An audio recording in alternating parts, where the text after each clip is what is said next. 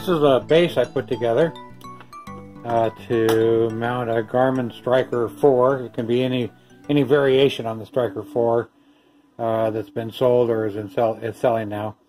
It clamps here to either any of the seats on a Scout inflatable boat.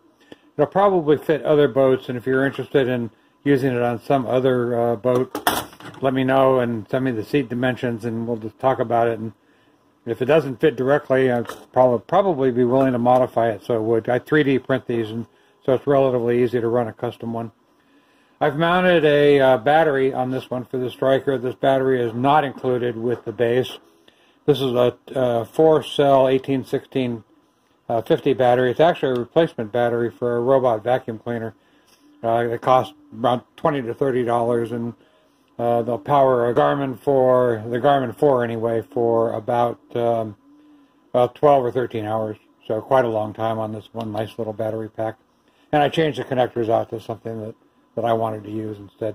It comes with all the hardware to mount the Garmin, and I'll show you how that works now. So this is the base for the Garmin that comes with it.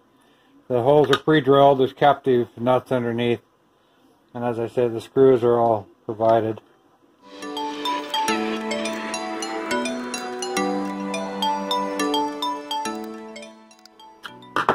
Okay, and then the Striker just slips right into its base and snaps into place. Oh, there we go.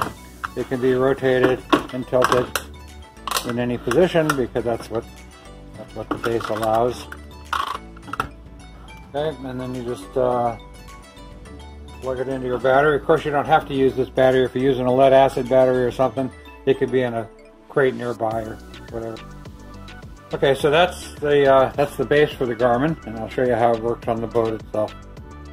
So this is the rear seat on the Scout, and so you just loosen this knob and tighten it down, and there it is.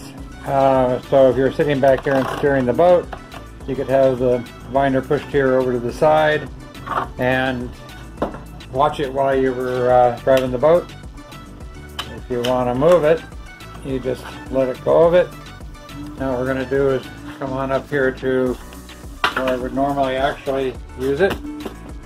This is where I would use it, actually keep it most of the time, and I found that Garmin's actually big enough to see. And I would put it on turned around this way, and then aimed the Garmin around like that, so I can see it when I'm standing up in the cockpit. I can see it when I'm in the back.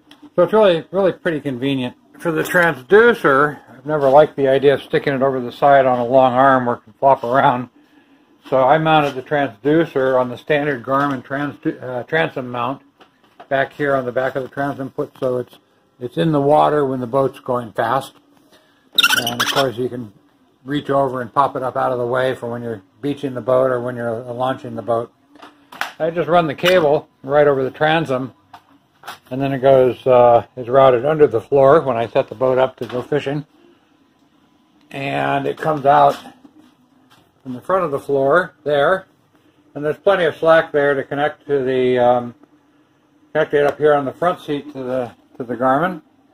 And you can also, if you want to move it to the back, there's enough slack, you can just kind of tuck it here beside the pontoon and run it to any of the seats. So luckily the cable's long enough to do that.